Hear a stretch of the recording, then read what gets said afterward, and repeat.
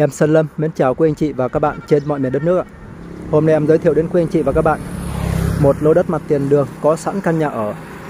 Và đây là đường tỉnh lộ, và hướng này là chúng ta thông về quốc lộ 14A, tuyến đường Bắc Nam, khoảng 20 km quý anh chị nhé. Và hướng này chúng ta sẽ thông về trung tâm huyện khoảng hơn 20 km ạ. Và chúng ta đi thành phố thì cũng khoảng 35 km quý anh chị nhé. Đường toàn bộ là bằng đường tỉnh lộ như thế này, rất là đẹp ạ.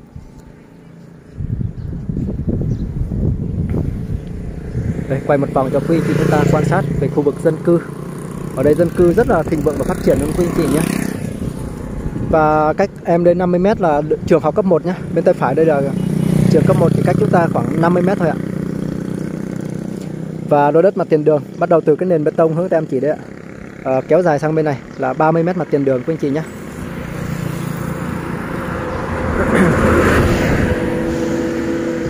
(30 m) mặt tiền đường, và thổ cư của chúng ta là được 400 m.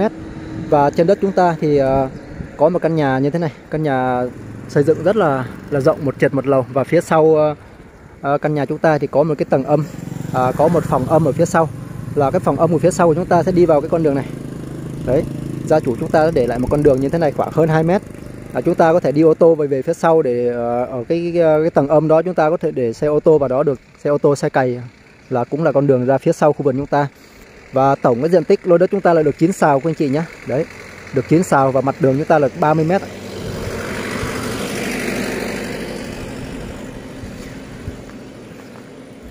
Và cái lô đất mặt đường của chúng ta có cái hướng là hướng đông nam nhé, rất là đẹp.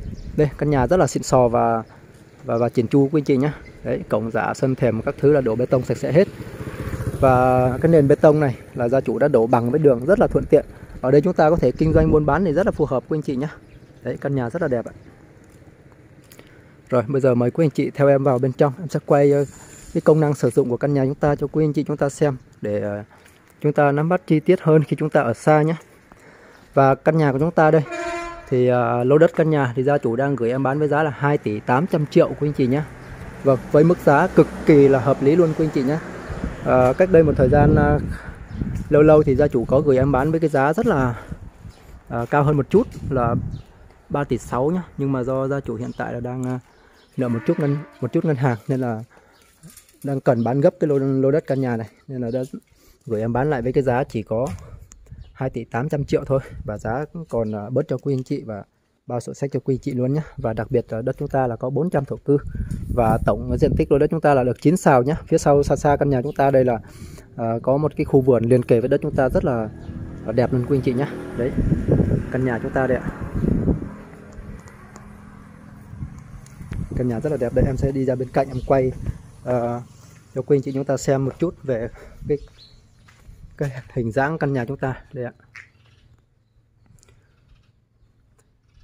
Và gia chủ chúng ta bán cái lô đất này là bán đất tặng nhà luôn quý anh chị nhé. Đấy, bán đất tặng nhà luôn. Đấy, phía sau là có một cái tầng âm đó quý anh chị nhé. Cái tầng âm có cái cửa đi vào, và bên hông đây có cái cửa, và phía sau cũng có cái cửa nhé. Chúng ta có thể đi ô tô về phía sau để cho xe ô tô chúng ta vào cái tầng âm đó là rất là ok luôn. Và căn nhà chúng ta đây rất là đẹp quý anh chị nhé. Căn nhà rất là giá trị luôn. Rồi, em sẽ đi vào bên trong quay quý chị chúng ta xem cái công năng sử dụng nhé. Do căn nhà chúng ta rộng và nhiều chi tiết nên là em quay cái video nó sẽ hơi dài. Quý anh chị chúng ta cố gắng theo dõi hết cái video em quay ngày hôm nay nhé. Đây, bên cạnh thì con đường để chúng ta đi về cái khu vườn, cũng như là về có cái tầng âm ở phía sau là chúng ta sẽ đi vào con đường này, con đường bê tông này nhé. Đấy, con đường bê tông là xe ô tô, xe cày đi thoải mái luôn ạ.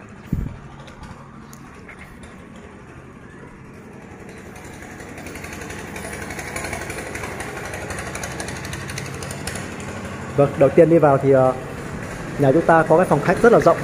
Đây.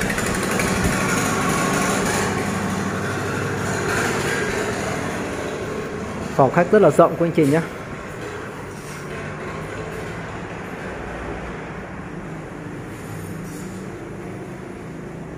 Rồi em sẽ quay chi tiết về cái công năng sử dụng căn nhà chúng ta. Và phòng khách chúng ta thì có cái cửa bên hông đây. Cái cửa bên hông này là chúng ta sẽ đi ra cái hiên này và chạy về phía sau được nhé. Chạy phía sau và ra phía trước. Đấy, căn nhà chúng ta thì có cái hiên bên cạnh này, rất là đẹp. Rồi em sẽ đi vào lại bên trong căn nhà. quý anh chị chúng ta hết cái công năng sử dụng ở bên dưới. Hết công năng sử dụng ở bên dưới rồi sẽ lên tầng ở trên để quay quý anh chị chúng ta xem nhé. Đây là cái cầu thang lên tầng trên thì lát em sẽ đi lên. Bên dưới tầng trệt chúng ta thì có 2 phòng ngủ nhé. Đây ạ, đây có một phòng ngủ và bên trong thì cũng đã trần mát mẻ hết rồi. Và đây là cái phòng ngủ thứ hai đây nhé. Đây ạ, đây phòng ngủ thứ hai đây, phòng ngủ thứ hai. Và bên đằng sau cùng đây thì có cái không gian này là không gian phòng ăn phòng nấu rồi tất cả các kệ để đồ đây rất là thuận tiện nhé. Đây bên cạnh đây thì có cái không gian đây là phòng ăn và phía sau cùng đây là có cái khu vực để chúng ta cái không gian đây là để phơi đồ nhé, không gian phơi đồ và nhà vệ sinh nhà tắm là liền kề ở đây luôn ạ. Đấy. Rồi bây giờ em sẽ đi lên phòng lên tầng trên nhé, quay quý anh chị chúng ta xem cái công năng ở bên trên cái tầng của chúng ta có những gì nhé. Đây cầu thang toàn bộ là ốp đá hết quý anh chị nhé. Đây đá hoa cương đấy, ốp bằng đá hoa cương hết toàn bộ cái khu vực cầu thang đây. Và cái phòng khách chúng ta thì chúng ta toàn bộ là ốp gạch rồi sạch sẽ hết quý anh chị nhé.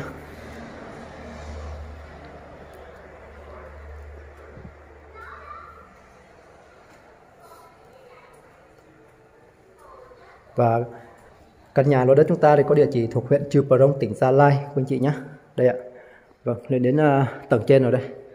Tầng trên này thì em sẽ quay một vòng quý anh chị chúng ta xem. Toàn bộ là ốp lát sạch sẽ hết.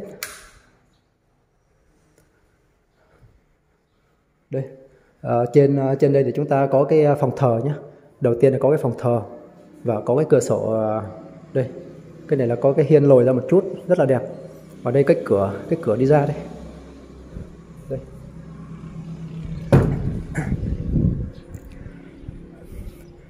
Vâng, đứng trên tầng căn nhà chúng ta thì em sẽ quay xuống quý anh chị ta quan sát cái khu vực dân cư nhé. Đấy. Đây trường học cấp 1 đây, chỉ cách có 50 m thôi.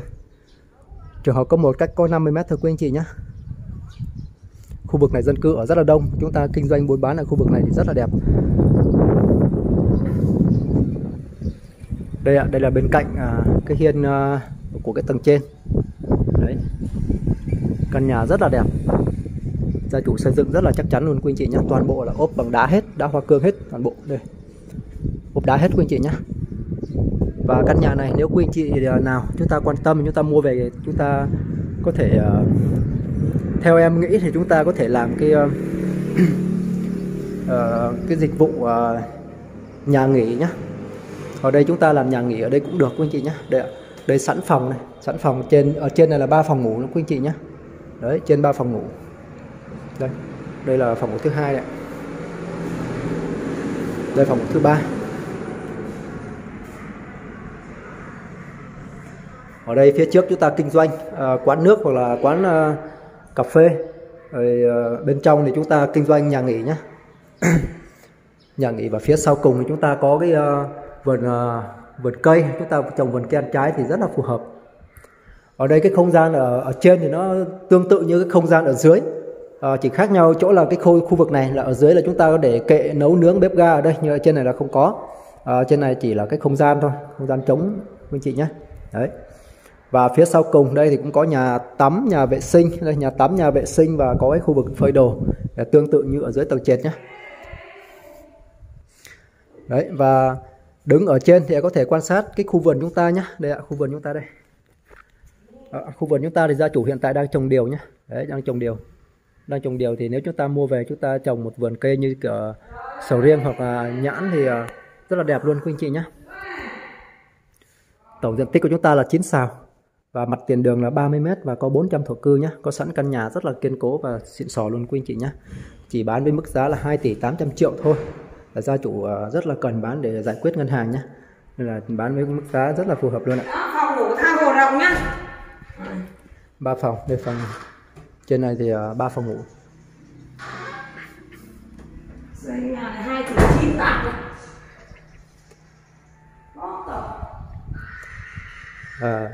Gia chủ thì có chia sẻ với em là Cái giá để xây căn nhà này là 2,9 tỷ nhé. Và bây giờ gia chủ chỉ bán với cái giá là 2,8 tỷ thôi. Và 30 mét mặt đường, 400 thổ cư. Tức là gia chủ bán cái lô đất này là chỉ tặng cho chúng ta nguyên căn nhà xây dựng 2,9 tỷ quý anh chị nhé. Đấy, khu vực dân cư ở rất là đông.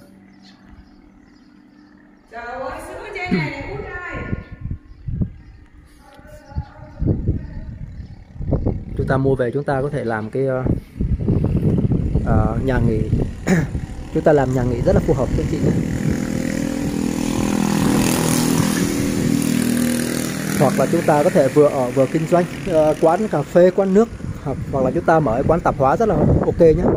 Đây bên phải màn hình quý anh chị đang xem xa xa đây là có ngôi chùa. Ngôi chùa rất là lớn và đẹp, cũng ở gần cái khu vực của chúng ta. Và hướng đây là trường học cấp 1. Đấy.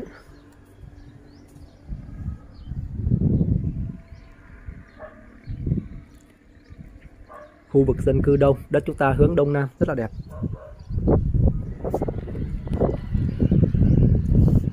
Đây là cái đường bê tông chạy ra phía sau nhé.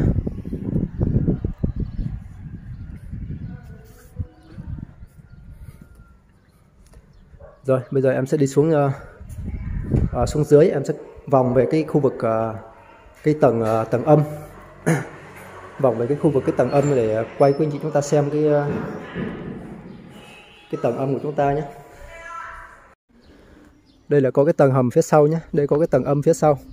Và hướng mặt tiền đây. Và đây cái tầng hầm phía sau đây. Em sẽ vào bên trong quay quý anh chị chúng ta xem nhé. Đấy. Đây khu vườn chúng ta đây. Và bên trong cái tầng âm này thì hiện tại thì gia chủ đang đang để trống như thế này. Đấy.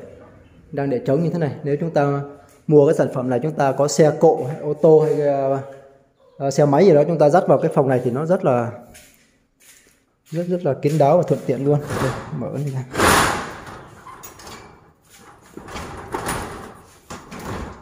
Ôi, không mở được. Rồi em sẽ ra phía sau. Đấy. Dưới này có cái tầng âm rất là rộng nhé. Rất là rộng. Đây, đi hẳn về phía sau luôn.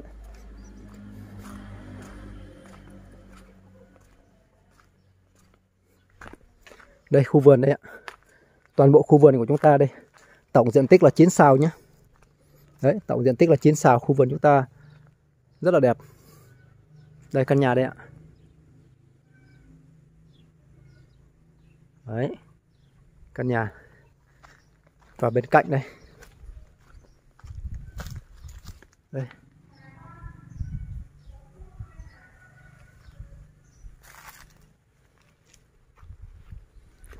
Khu vườn chúng ta thì cũng chưa có gì đặc biệt cả, chỉ là trồng điều thôi. Đấy. Đây. Chất đất đỏ ba gian quý anh chị chúng ta có thể quan sát nhé. Đất đỏ ba gian. Đây, phía sau có cái cổng để chúng ta ra khu vườn nhé. Đây ạ, khu vườn chúng ta đây. Này chúng ta mua về chúng ta trồng một vườn cây sầu riêng ở phía sau căn nhà chúng ta thì rất là đẹp. Và căn nhà chúng ta đang sẵn có cái không gian rất là rộng như thế này. Nếu chúng ta mua về chúng ta làm cái nhà nghỉ phía trước của chúng ta kinh doanh quán cà phê, quán nước, rồi phía bên trong của chúng ta làm cái nhà nghỉ thì rất là hợp lý. Đang sẵn cái không gian gia chủ xây dựng rất là rộng và sẵn có có một tầng trệt và một tầng trên. Và có cái khu vực tầng âm phía sau để xe như thế này thì chúng ta kinh doanh cái nhà nghỉ ở đây thì nó rất là hợp lý luôn quý chị nhé. Và chúng ta có thể mở rộng cái khu vực này ra để chúng ta làm cái quán cà phê. Đây, cái không gian bên cạnh đây nhé. Quán cà phê thì rất là đẹp. Đấy.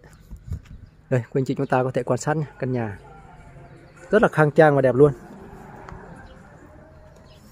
Vâng, quý anh chị và các bạn nào quan tâm thì gọi điện cho em theo số điện thoại 0822 727 679 và kết bạn Zalo với em nhé.